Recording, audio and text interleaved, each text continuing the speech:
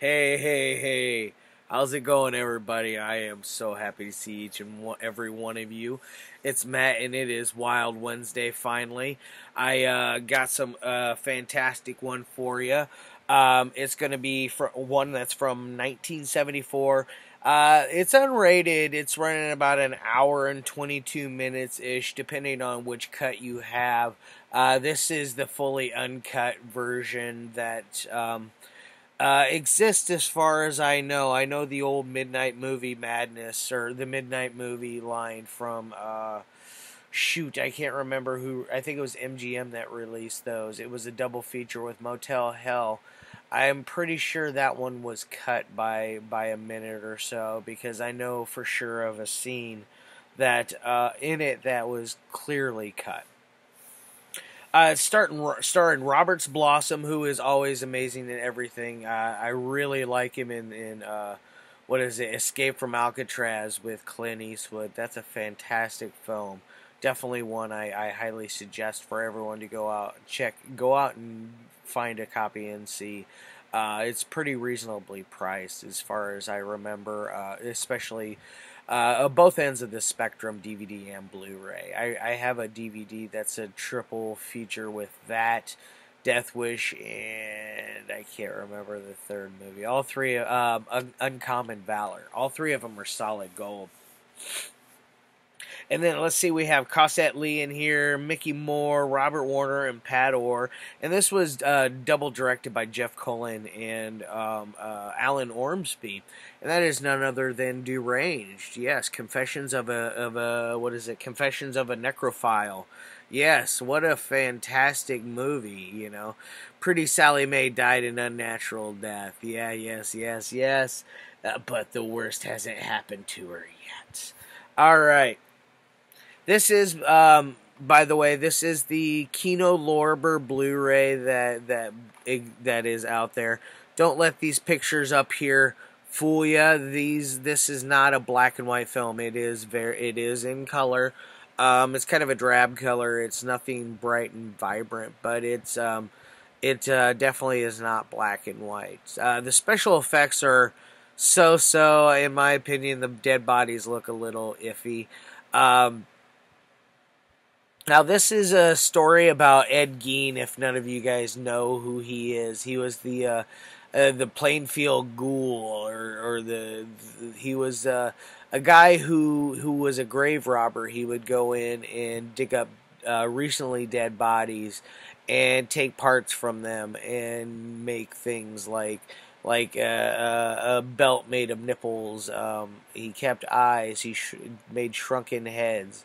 He cut other parts. There was something he did with a vagina as well. Like, I want to say he was cutting them off and putting them on a piece of wood, like it was a piece of art, pinning it down. Very sick stuff, you know. If it does sound familiar to you, this is well. First off, let me go over here to the special features. I forgot to show you guys that. There's the specs on that. Alright. You see right here, it does say it's in color. 1974. As far as inside, we got zero reversible cover art here. It is the standard. Whoop, let me get that fixed around here. There we go. That's as close as I'm. There we go. Alright, that's the standard Blu-ray. It is a Blu-ray. It's not a BDR. Let me see if I can get my fat fingers to work. See, folks, it is not a BDR. It is a Blu-ray. Had a couple specs on there, I noticed. I have to get that, wash that, or not wash it, clean it off. I just recently rewatched it yesterday. This, at its point, at its peak, was the guy, Ed Gein. There were so many stories that spawned off of him. There was Leather, the Texas Chainsaw Massacre, Psycho, Silence of the Lambs. There's another film called Ed Gein and stars Steve Railsbeck, which that one I feel is much better than this one, but I absolutely adore this one. This one's very, very good. The Steve Railsback one is very, very, very, very, very well made. Like, it is probably the most accurate of the two, of any of the films about him or have the subject matter of his. Uh, Now, what are some of what's going on in the movie? Basically, you're following Ezra Cobb, who is supposed to be Ed Gein. Ezra's mother dies. She is a religious fanatic, which, you know, if that's your thing, that's your thing. I don't care. That's whatever's fine. That's your thing. I'm not worried about that. That's yours. But she's a religious fanatic, and she basically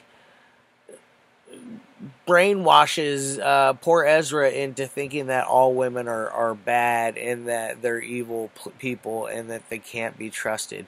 And that's where you get gonorrhea, syphilis, and death is from women, which sure you get it from women and men. It's a sexually transmitted disease, so it's not.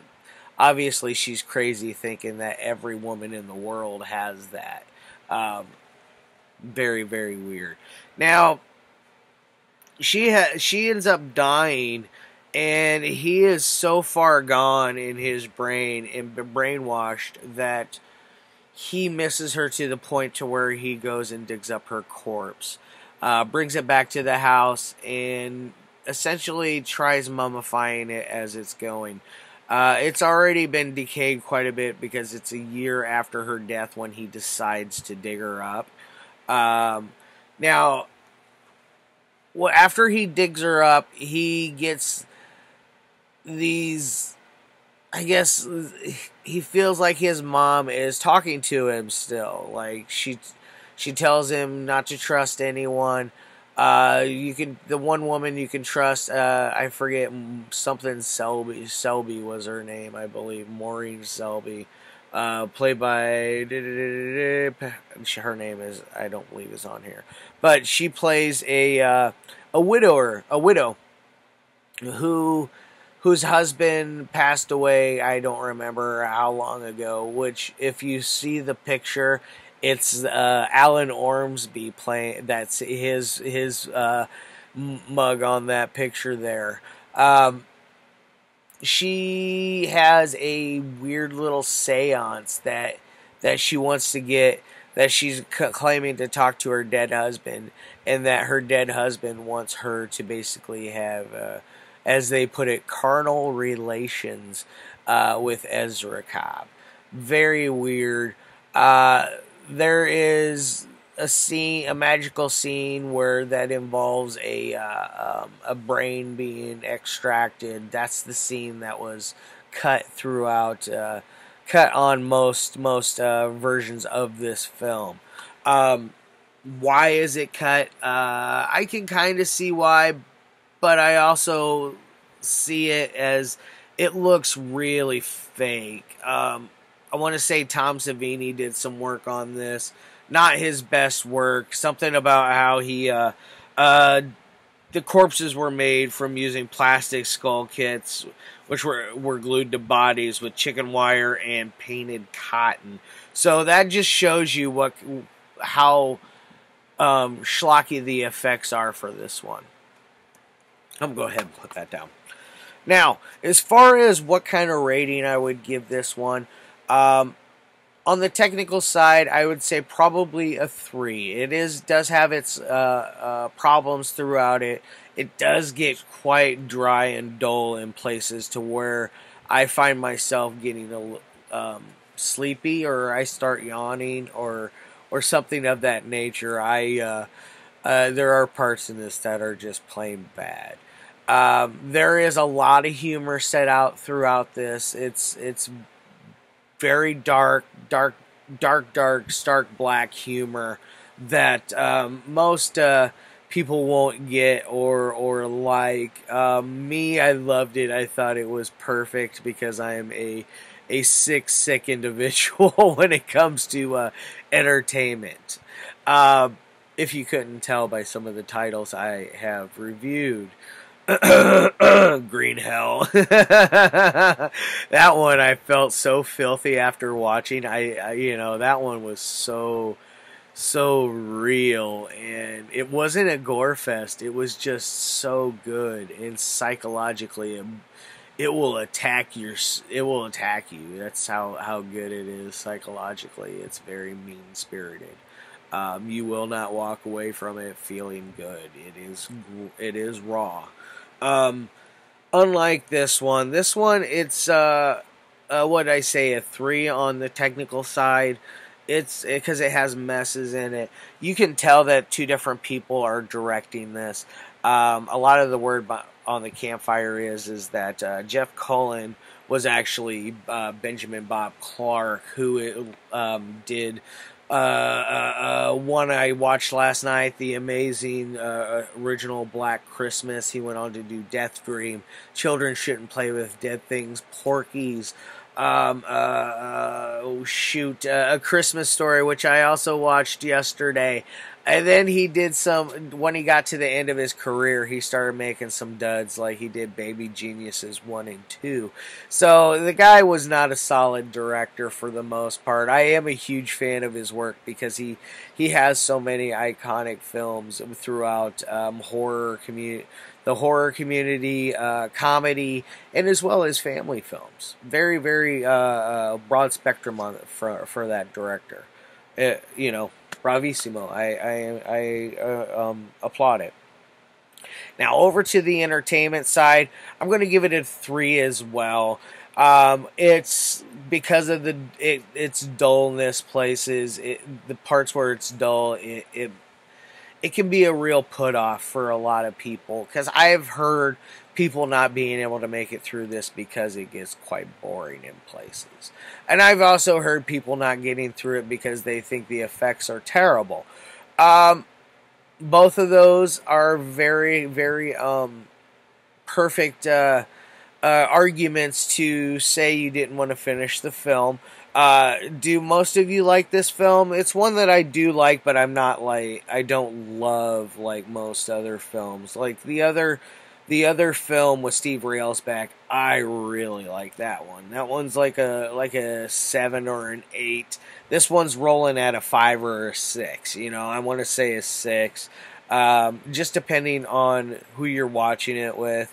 I know it can be one that if you watch by yourself, that can be a little tough, because I've done it several times, and I always, the same spots, I get sleepy.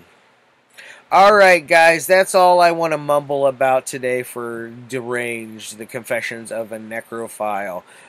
Do search out a copy of this. The Kino Lorber Blu-ray is well worth the money. They did a pretty good job cleaning this thing up and presenting it in its complete uncut what it was meant to be, which, I'm happy and thankful for that as well. Alright guys, I'll see you tomorrow. I got a great one lined up. Friday. I can't wait for Friday. Friday is an awesome movie. One that was out of print for a long time, but now it's back in print, and I am a happy boy.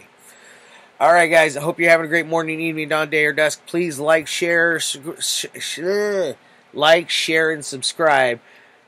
And as always, peace.